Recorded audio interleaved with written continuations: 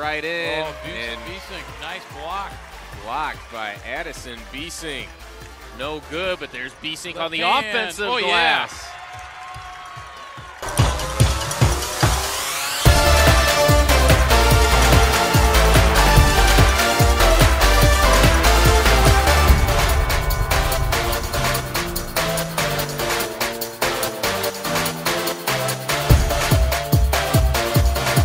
Gives for Wright, trying to feed it down low for her, and it's tipped away by J.C. Morgan. Yeah, who else? The corner for Johnson. She crosses, drives baseline, and lays it in with a right. Boy, that was key. I'm so proud of my team. All of our hard work this season has paid off. This is what our goal was from the beginning of the season, was to get the conference title, and to win it on our home court is amazing. It's such a good feeling. The atmosphere was great today. I'm just super proud of this team, and I can't wait for next weekend.